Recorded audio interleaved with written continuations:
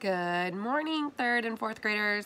So today's lesson is going to be a mixed up animals lesson. So there's actually 2 parts to this lesson. The first part is there's a video on YouTube of a book that you can go and watch. It's called Mixed Up Animals, or The Mixed Up Chameleon is the actual name of the book. It's by Eric Carle. You probably know it or seen it before. And it's about a chameleon who wants to be all different kinds of animals and gets really mixed up. So go check out that book and then come back and we're gonna go ahead and do a drawing lesson. So if you saw in the Mixed Up Chameleon, he turned into a whole bunch of animals.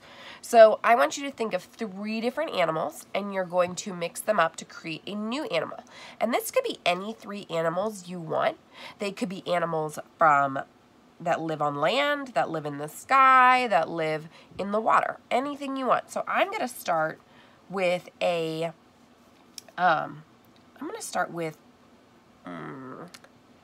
didn't really think about this before I started. I think I'm going to start with a dog. So I'm going to start really lightly, so you probably can't even, I guess I should draw a little darker so you guys can see. So I'm gonna start with a head of a dog, and I'm gonna do droopy ears on my dog. Okay. And his nose and mouth. Okay. And his eyes. So there we've got the basis of my dog head. And then I think I'm going to actually give him the body of a giraffe. Because we're going to say that my dog wants to see really high up in the air. So I'm going to give him a really long neck. And then I'm going to do an oval body. Okay. So he's got the head of a dog, a neck of a giraffe. And to show it's a giraffe, I'm actually going to put a little bit of pattern on there so we can see that this giraffe has his pattern, so we kind of know it's a giraffe neck. Okay. And then I think I'm going to give him, for his, instead of legs, I think I'm going to give him some fins. So he's like a fish body. So I'm really mixing it up here. So I'm going to do, coming out of his side, I'm going to do, oh, that kind of looks like a wing. That doesn't look like a fin. So let me do a fin that's coming out one side. And then maybe he has a tail that he can swim with. So I kind of think of this as he can swim in the water, he can look up really high. So there is my dog head, my giraffe neck, and my fish body. Now, because he doesn't have legs, he can't really live on land. So he's going to live in the water. So I'm going to draw his habitat. I'm going to do some waves here. And down here, I'm going to do some seaweed.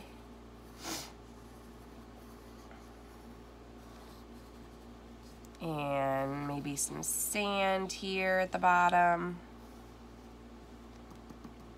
Okay, maybe some coral sticking out. Maybe there's some really little fish here swimming around him.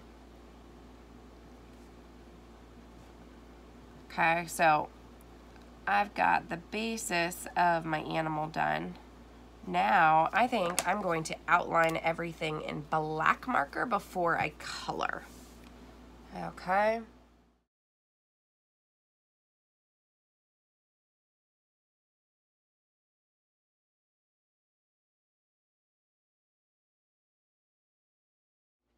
Now I just finished outlining my drawing, so I've got my dog, my giraffe, and my fish put together, and I could choose to leave it all black and white now, or I could color it. It's up to you.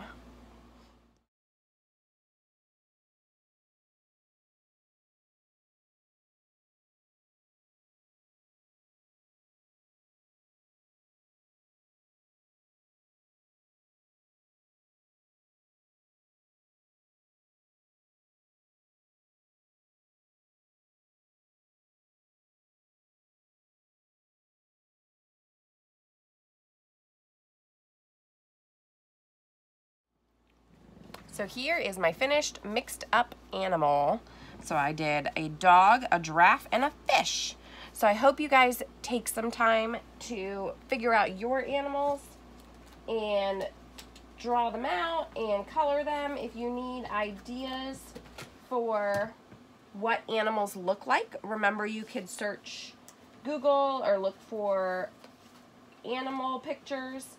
And then when you are finished, please take a couple minutes and post this on Twitter, or you could even email me. You could do EagleViewES at Twitter or EVOrganizedArt at Twitter to tag me so I can see them, or you could email me at evsmith4@fcps.edu. I hope you guys are having great fun at home working on your art.